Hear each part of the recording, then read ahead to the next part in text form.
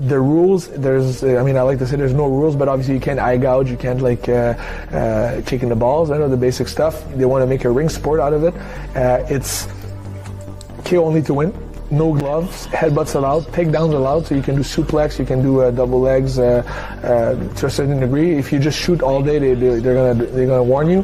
But you can do a lot of throws, and yeah, exactly. So it's headbutts are allowed. That's the most striking thing when you see a fight like this. Okay, but for me, the thing that's the most different is the fact that you don't kick as much. If you see a Lethwei fight, it's going to be more hands, more elbows, more straight to the point.